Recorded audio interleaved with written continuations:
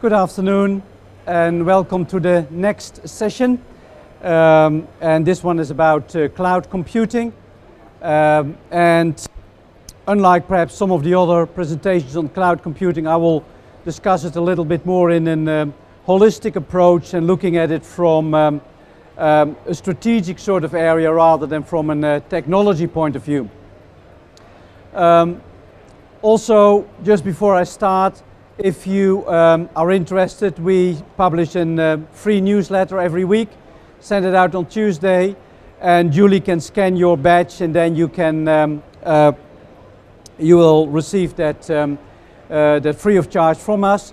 You see some QR codes that are providing information to our website, our web app, and to our Android application.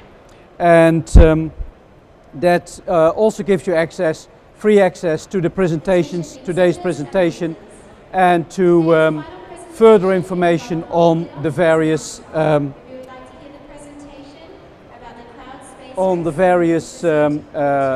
topics that we are discussing here at CeBIT. So if we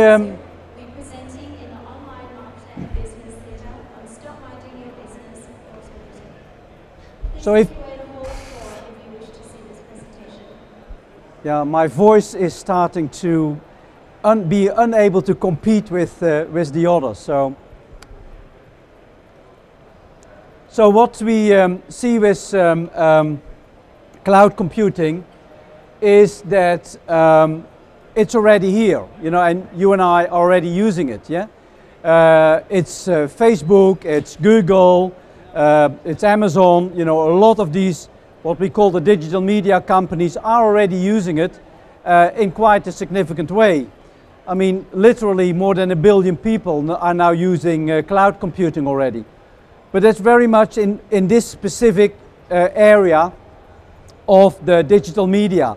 It hasn't really gone much further beyond that, and that is because some of the problems that we are facing with cloud computing.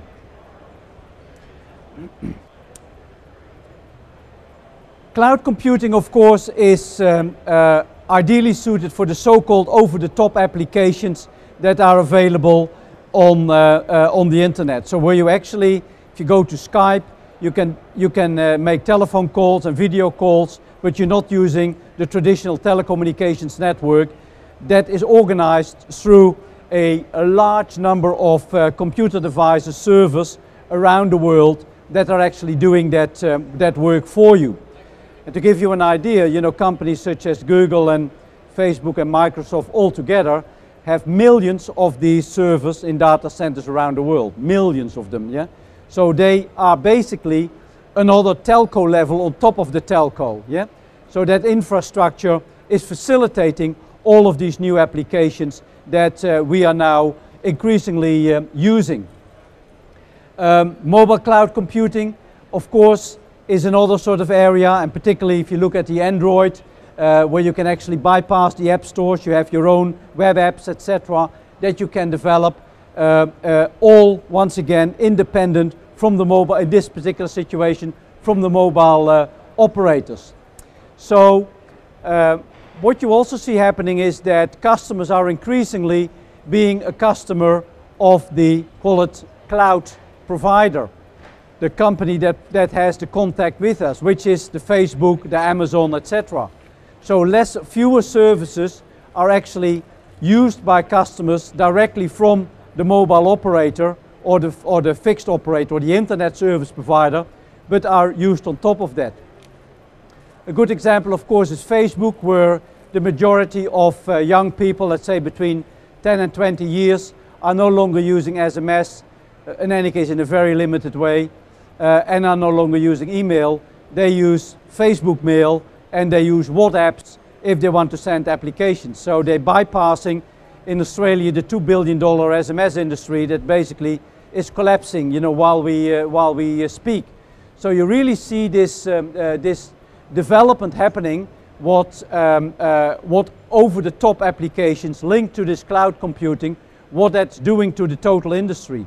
It's bypassing the existing operators and it's actually putting the other cloud computing companies actually in front of the retail provider.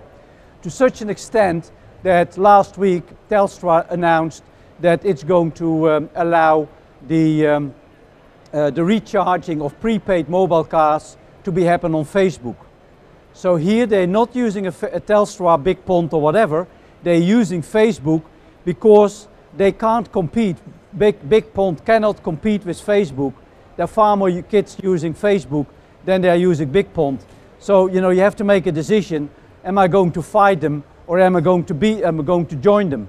So what you increasingly see happening, or what I expect you increasingly see happening, is that operators are going to be joining the over-the-top applications. The fact that Telstra is still one of the first telcos to do that in the world shows you how reluctant telcos are in actually using the over-the-top services, because it basically means a cannibalization of your own services, your own SMS, your own email, your own internet services, Big Pond services, etc. So it's really a matter of time for the telecommunications industry to actually start making a choice. Are they going to basically disappear and become nothing less than pipe operators, or are they going to join the over-the-top and cannibalize their own services, but start moving into the new direction where the future of that is? And by the way, okay, for recharging your mobile, you don't necessarily want to talk to people in Ecuador or people in Nigeria or people in China, but obviously at the same time, if you start becoming involved in utilizing over-the-top service, you can start looking at what opportunities are there beyond Australia, what else you can offer. Yeah? Apple most likely is going to offer on its one of its next iPhones, iPhone 6 most likely, a possibility where you have an option to start choosing your mobile operator yourself as an over-the-top service. So you can say, who has the cheapest call. I want to make a call to, let's say, to my mum in the Netherlands, and I can quickly have a look. I think I'm going to talk for 10 or 15 minutes. Who has the cheapest call? Yeah. And I can actually then, at that point in time, check which one I want to use to make that mobile call. Obviously, I can go to Skype as well, but you can have a quality difference in that situation. So if you start seeing that more and more of the power is taken away from the mobile operators to the telcos in general, and it's going to be put on the top, yeah, over the top. And that's where the cloud computing, of course, is operating, and where that's happening. I want to contrast this where cloud computing is not yet happening. Everybody is talking about it. Every big enterprise is trying cloud computing, yeah, but they are shying away for a number of reasons to actually start also offering their services.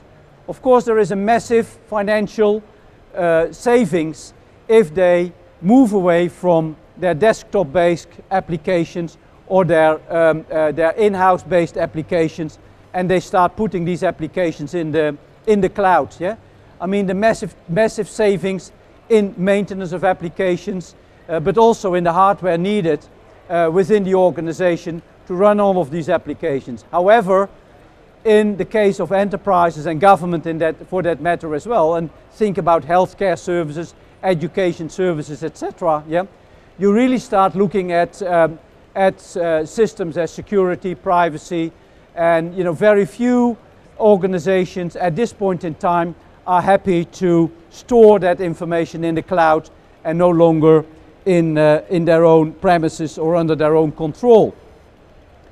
Even in situations whereby it can be proven that storing a cloud computing application is more secure to do it externally than internally, even in situations like that, enterprises will be very reluctant to do that because of the perception, at least, yeah, that they are losing control over the applications that they operate within their organizations. The other thing is, as you can read on the top, is that before you can start making savings, before you actually can profit from a cloud computing application, you have to make investments in cloud computing. So there are upfront costs that you have to make before you start making savings. And still a lot of companies have problems with that. because, you know, they don't want to have the extra expense now, particularly in economic uncertain times as we are living now. So there are a couple of issues there that are presenting a problem. Another problem is that in order to have the reliability of cloud computing, you do need good infrastructure. You do need basically fiber infrastructure. And cloud computing is not just limited to the people within the building that might be linked to a fiber optic link, but this is linked to people who would telework from home, will be linked to suppliers, will even be linked to your customers. So you really are looking at the total network to be safe enough, reliable enough, secure enough before you actually start unleashing cloud computing applications out there in the market. So there are these issues that are still need to be solved, and that's the issues why I believe that cloud computing in the enterprise world will still take quite a few years to really see that mature and develop into that area. Standardization, of course, is still an issue. There's still squabbling taking place amongst the operators. You know, the security companies that are involved need to actually make sure that they need to be on what sort of platform are they going to develop their security systems.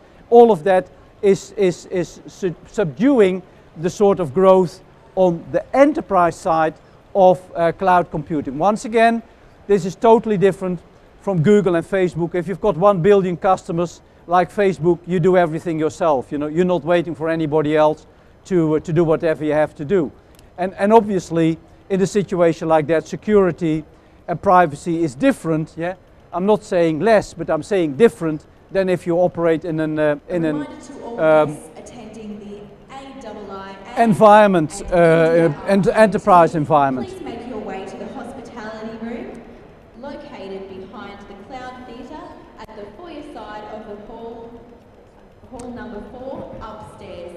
So that's the AIIA and India afternoon tea in hospitality room 4, located behind the Cloud Theatre at the foyer side of hall 4 upstairs.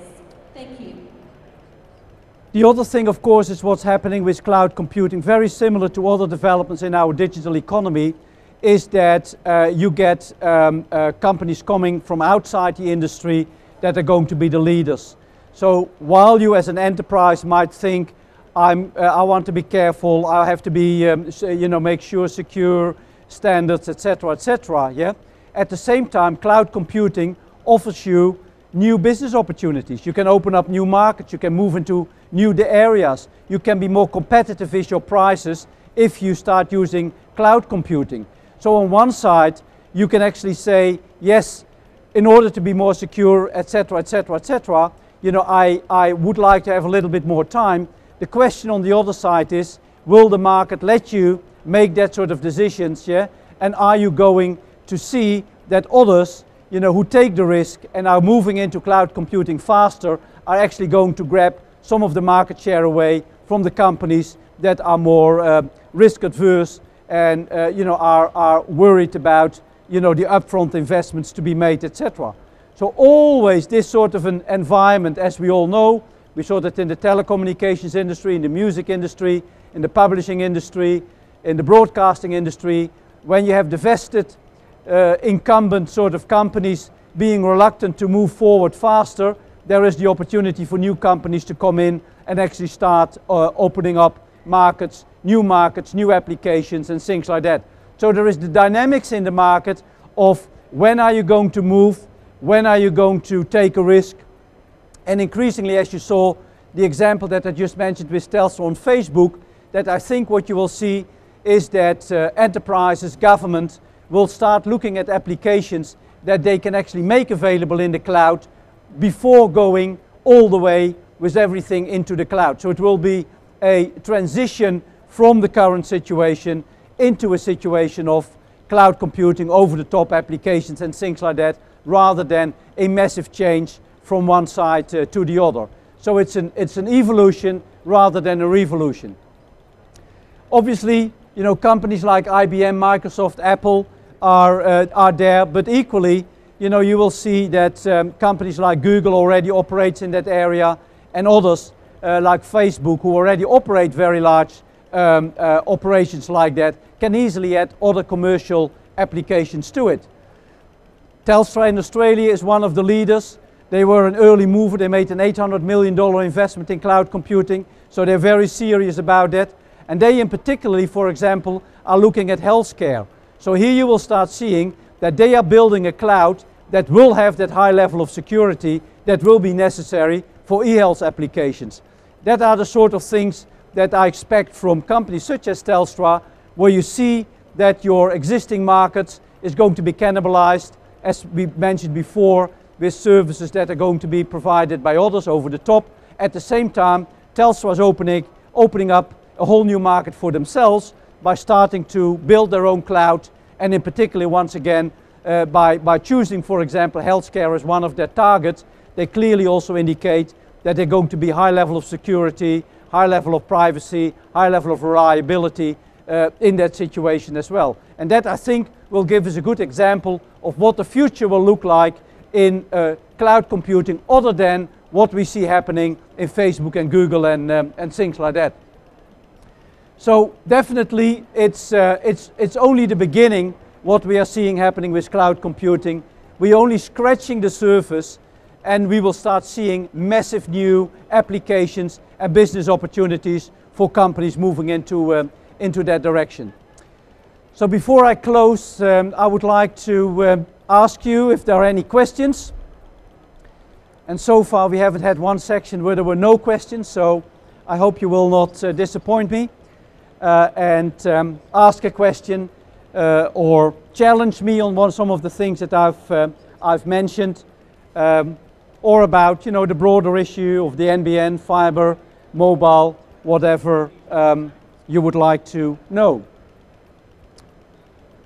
Thank you.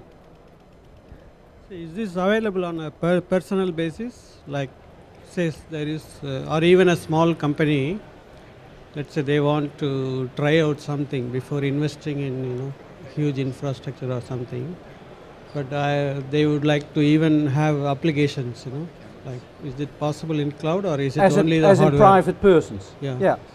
Yeah, that's the private, you know, cloud computing for small businesses and even individuals is possible. If you go now to the Google Cloud, yeah, and I think Apple Cloud exactly the same, yeah, where you start seeing that individual people and small businesses can actually hire a bit of cloud, yeah, and become involved in that. And you see already actually quite a few of my colleagues in America are setting up little networks where they are using cloud computing themselves, yeah, in that sort of private environments.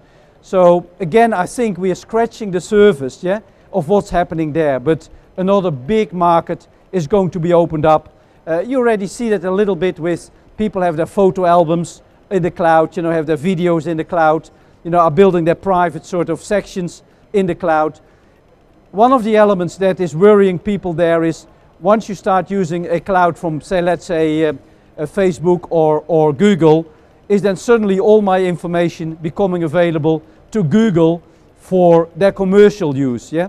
So the privacy issues there are still not really sorted out, yeah? And most people would like to be quite certain about what's happening with their private information if they put their private pictures or their private documents and all of that in the cloud, yeah? Is that then also available to these operators, and what's the security involved in that? So there's still a bit of a discussion. It is available, but again, there is some, we need to sort out some of the elements there.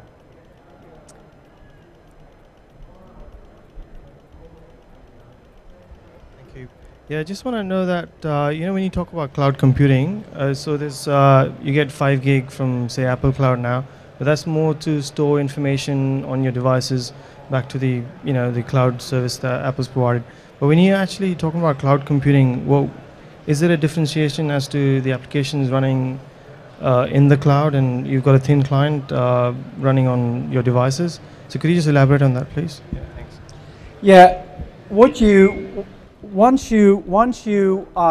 let's say store in the cloud, as you said, yeah, at that point in time, you can applications within the cloud, yeah, typically Google, Microsoft, Apple, etc., yeah, can be used to then work with your application, yeah, in the cloud. So you can then have software applications managing that information, checking of that, you know, checking internationally or nationally, similar services, you know, things like that. So what you see is once you have your information stored, let's say family history stored in your cloud, you could then actually have another application, family history application, that actually then start looking into your content and start seeing if it can match other family history information anywhere else in the world. Yeah? So that's where you can start seeing that these sort of applications are more than just storing. Yeah? It becomes an processing, analyzing facilities are adding to it. Now, I think what you will, it's horses for courses. Some applications or some people just simply want to store, other persons want to really get out in the world and do things like that. So I think it will, in the end, it will be a combination of these elements. And again, we are only at the start of it, you know, so within open system, you will again get the software developers, you know, coming up with all sorts of interesting applications we haven't thought of, you know, at this point in time. So I think the future is still very, very much open in that respect. But both are possible on a personal level, business level, as well obviously as on a corporate level in the big sort of thing. But it's still very, very early days. Yeah.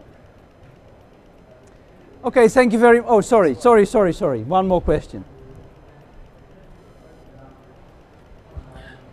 With all of these different cloud platforms emerging, the Apples, the Googles, in the future, how do you see that transpiring, where you have multiple, not necessarily friendly cloud platforms, and then being able to move information to and from all of these different platforms? Still a big issue. You know, the likely scenario could be that there are two platforms, the Apple platform and the open Android platform. Yeah, so that sort of a development. With every IT development, yeah, in the beginning, you see this fight between standards. Yeah, who is going to be the winner? So that's why you see a lot of cloud computing people talking up their business, because what they want to do is they want to become the biggest, so that their standard, yeah, becomes the most important standard and therefore have the most chance of becoming a global standard.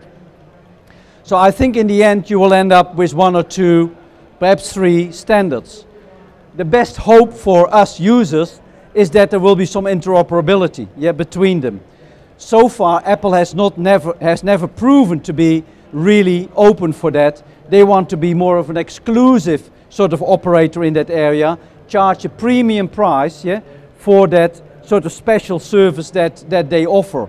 So you could see, perhaps, I don't know, but you know, you could envisage that there could be a standard technology linked to the more secure system, healthcare, banking, and things like that. Yeah, so where you have higher level of security, different sort of standards, but where on certain levels there will be this interoperability. Yeah.